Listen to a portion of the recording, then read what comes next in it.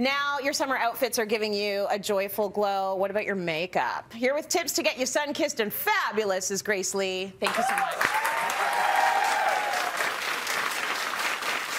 All right, Gracie, we're talking about the glow, but first of all, Lori beat me here, like fastest transition ever, Lori, and you're going to be modeling for us for this segment. So glow, glow, glow, the summer glow. What do we have to think about when it comes to that summer glow up? I always think about bronzer and glow-up products as kind of a fake sun. Yeah. Right? Yes. So, but I always think less is more. You want to look sun-kissed, maybe a little sunburnt, but not like you've been burnt for a week, right? If you know what I mean. Well, we've talked about this before. When you do the bronzer all over your face and you just come out looking like a robot, like that's not what we're looking for, a full silver face, and right? remember that like bronzer, because they're more in the orangey tones, they will oxidize, they will get darker as the day progresses.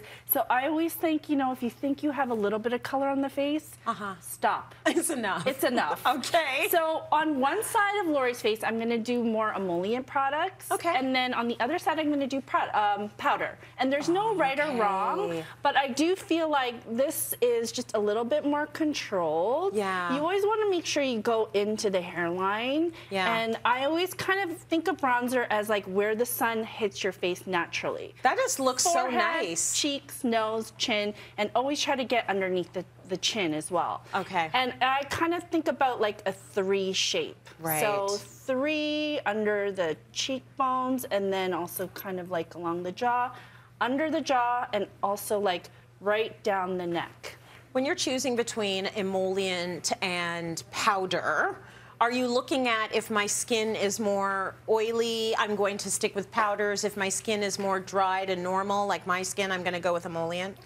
Good question. I think it also depends on how much glow you want. Okay. But yes, if you have oily skin, I would recommend more of a powder. Yeah. And more drier skins, go with more emollient. Okay. But again, there's no right or wrong.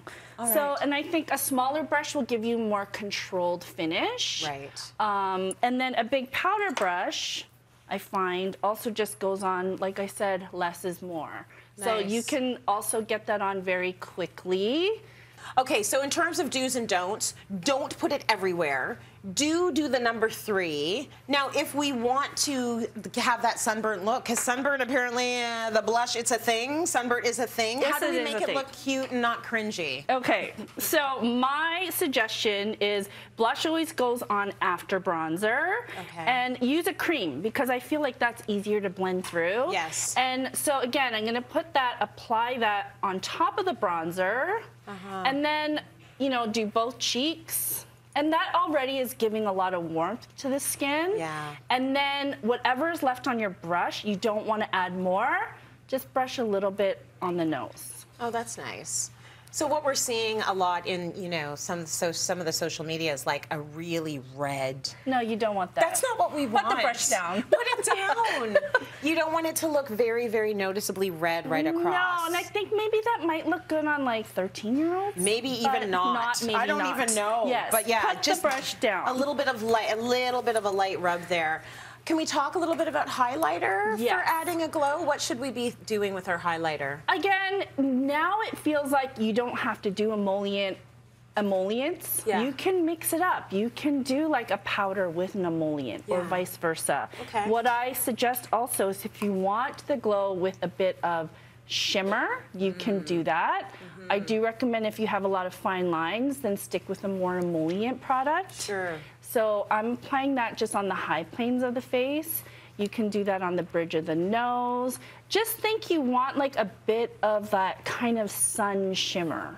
And how do you know where to apply that highlighter? So you like it is underneath the eye area and the nose. Are you looking for where the sun hits you? It's almost like on the highest plane of the cheek. Okay. So it's like literally kind of on top of the bronzer. Yeah. And I'm talking about the alphabet, but like again, it's like a C kind of wrapped around the eye. Okay, a C and an right E. Here. A C E is and an E. bronzer. Yes. C is highlighter. But you could also do something more emollient, and I'm doing that on top of the powder. Yeah. And this is a little bit more sheer. It's a little bit more dewy. And I mean, glowy and dewy You just don't want the dew in the wrong places, but dew in the right places is beautiful, like I always say. Right. Okay, so if you're looking amazing, you're looking sun-kissed, and she hasn't even hit the sun yet. Nope. How do we complete the look? I would say a gloss because, and I mean, this color kind of looks like very bronzy and scary. It's beautiful. But I think gloss is always so sheer. Yeah. And I love how, like, literally it's called bronze. Yeah. And it just instantly gives, like, a beautiful warmth. That's one of my favorites, actually, from that line. I love it. Anything with a little bit of metallic, with a little bit of shimmer is a gorgeous thing. And a gloss is a good way to try a color that you might be a little bit nervous about. Yes. You put it on the eyes, too. And now I'm just, like, dabbing a tiny bit on the eyes, just for, like, you know when you're in the sun and your eyelids get a little dewy? Yeah. I love that. Okay. And it's just, like, a tiny bit, and she just looks, like, perfect with this caftan. It looks fantastic. And if you cannot get away, pretend. Pretend. Right? It's all about the pretend. Also, you can just sit in your backyard and get some sun, or in your front on your stoop and get some sun. But it's really nice if you can throw a caftan on and get on a plane, right? Exactly. Gracie, thank you so much for that. You. Time